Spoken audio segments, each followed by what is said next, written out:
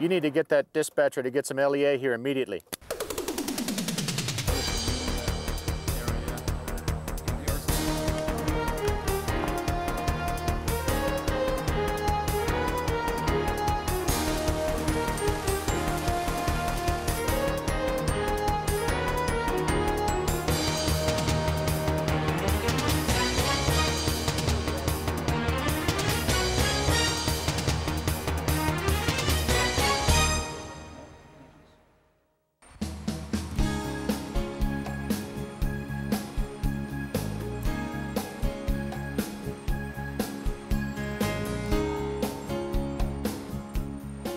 In 1947, the responsibility for nuclear weapons transportation was transferred to the Albuquerque Operations Office of the Atomic Energy Commission, predecessor to the Department of Energy.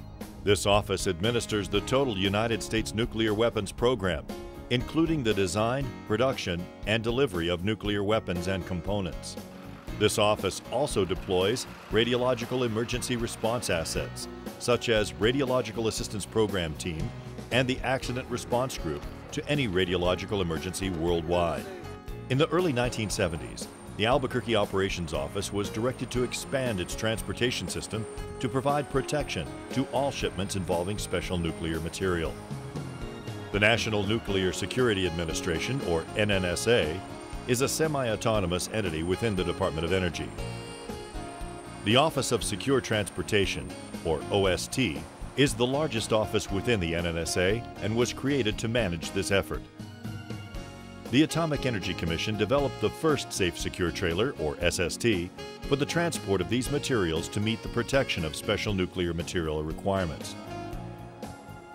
The SST is constructed to survive very severe highway accidents, including impact and long-duration fire. Recently, a new generation of trailers, the SGT, or Safeguards Transporter, has been added to the fleet. The SST and SGT are designed and built to deter, surprise, and delay even the most aggressive adversary. OST convoys are comprised of unmarked escort and transport vehicles. The only easily recognized feature is the U.S. government license plate. Escort vehicles always accompany transport vehicles. Transports are conventional 3-axle truck tractors with 2-axle semi-trailers, while the escorts are primarily Ford vans. The officers who operate these vehicles are NNSA federal agents. They are highly trained, well-armed, and are authorized to use deadly force to protect their cargo. Each federal agent has completed over 1,000 hours of agent candidate training and receives continuous training throughout his career in the form of Operational Readiness Training, or ORT. They receive detailed instruction on the techniques of operating all necessary equipment, as well as conducting paramilitary operations. They also receive expert instruction in tactics, including the use of a variety of firearms.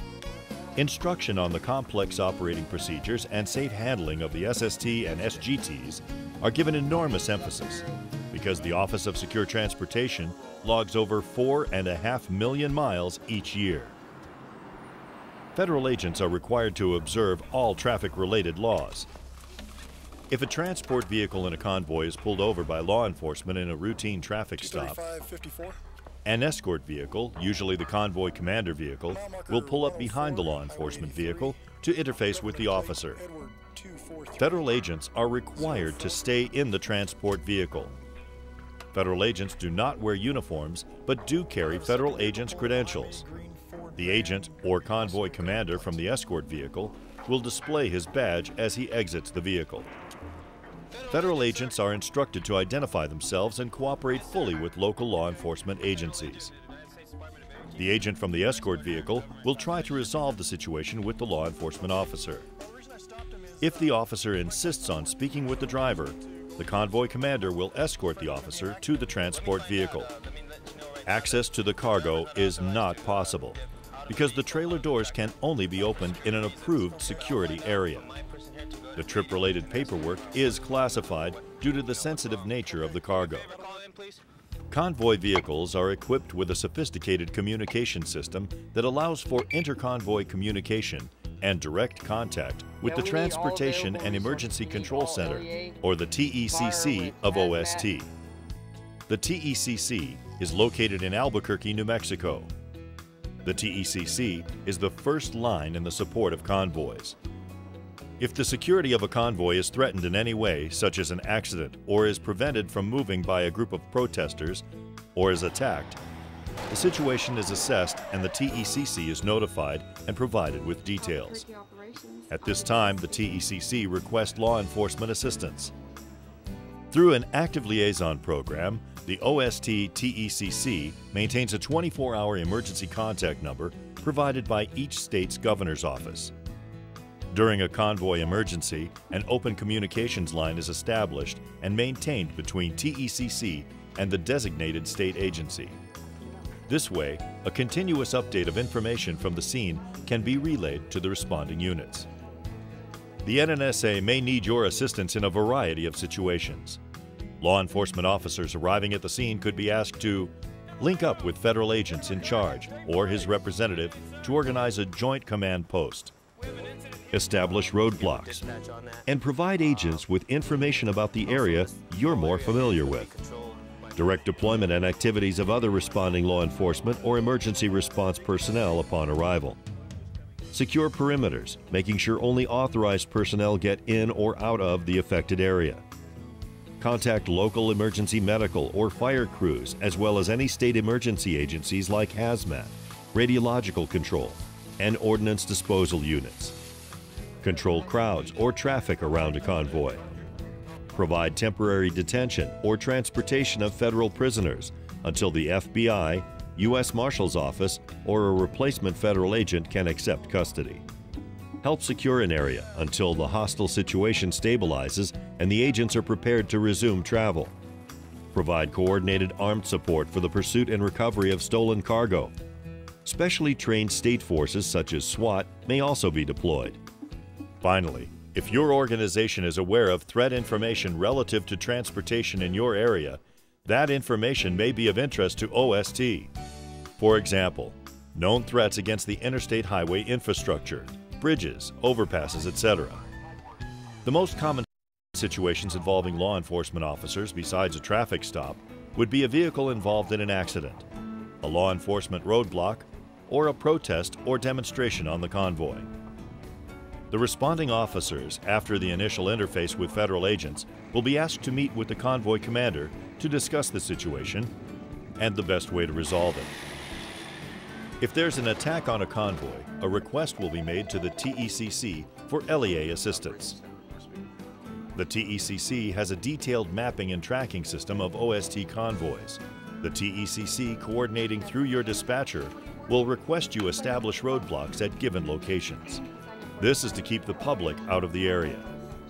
When the opportunity allows, the TECC will request through your dispatcher that you link up with a federal agent. When you are responding because of an attack on a convoy, you should exercise extreme caution when approaching the site, because the initial link-up may be very tense, especially if shots have been fired. Along with a request for assistance will be a sign-countersign authentication to assist other agencies in the identification process. Sign-countersign is a system of exchanging words to identify allies. Federal agents in escort vehicles have the sign-countersign and are designated to link up with the responding officers. The responding officer receives the sign-countersign from their dispatcher as provided by the TECC. Remember, agents don't wear uniforms, and they could be concealed along the roadside or off in the high grass and brush. The federal agent will say one word, Romeo! Then the officer will reply back with the remaining word. India! As long as the two words are the same as the ones given, both agencies can be assured of proper identification. If not, you should consider the possibility that the contact may be an imposter. In the event a wrong sign-countersign is passed, both parties should obtain cover and attempt to exchange additional identification. This can be accomplished through the TECC and the responding officer's dispatcher, or by both parties exchanging identifications. The agent and the officer will discuss the situation, establish a joint command post, and develop a coordinated response. The federal agents will give a handheld radio to the responding officers. This will complete a communications loop between the agencies and establish a unified approach to the emergency. The exchange is an important aspect of OST's procedure. If you get a radio, be sure you know how to use it and that it works properly and is tuned to the correct frequency. Federal agents and responding law enforcement officers must work together during an OST emergency to maintain national security and public safety. Federal agents have firepower and communications capabilities. State and local law enforcement have the knowledge of the terrain and the surrounding area and the ability to provide effective containment. If the federal agents lose custody of the material being shipped, the FBI is in charge of the investigation, but OST agents will initiate pursuit and recovery operations. However, timing may be such that the FBI is not immediately available. Thus, OST assumes the lead for recovery. Such things as observation, pursuit, and intelligence gathering by local law enforcement may be essential for continuity of operations during this time. Working together without delay in protecting the shipment could prevent an adversary force from escaping with any cargo. If a true emergency should arise, the role of your agency will be significant. Your assistance under these circumstances or in any situation involving OST convoys would be invaluable. Your understanding of our transportation system and your quick response can help ensure a successful resolution of an emergency situation that could affect the security and safety of our nation. As the federal agents and law enforcement regain control of the situation, a National Security Area, or NSA, is declared around the area. And NSA temporarily places land under effective control of NNSA for the purpose of safeguarding classified, sensitive, and/or restrictive data to protect NNSA equipment or materials. The incident command system is implemented, state law enforcement officers are informed of the situation and quickly incorporated into a joint command with OST. An incident command post and entry control point are established near the NSA. In the event of an accident or terrorist act where a trailer is damaged, the federal agent will make initial recommended protective actions on the hazards of the materials to the first arriving law enforcement or state official, including fire departments and hazmat teams. The recommended protective action is also provided to your state via fax from the TECC within 15 minutes of classification. This action is to warn and protect the public in the event of a hazardous release into the atmosphere. Law enforcement will immediately make calls for emergency medical and fire assistance as warranted, as well as to other state emergency and/or local agencies such as hazardous materials and radiological response. Federal agents communicating through TECC will request specialized assistance from NNSA. Through many years of training and experience, OST has perfected a system of emergency response, including initial notification, monitoring and assessment of the situation, and working with other agencies to resolve any emergency. Various components of the NNSA are prepared to respond immediately to any type of radiological accident or incident anywhere in the world. The safety, security, and timeliness of nuclear weapons shipments throughout the United States is of continuing concern. There is no question that these shipments could be considered as potential targets of diversion or sabotage. The organizations responding to a threat on a convoy must be serious and determined if we're to maintain strong control and custody of nuclear materials. With your help, NNSA has the best people and technology on hand to carry out its critical mission of protecting people and the environment.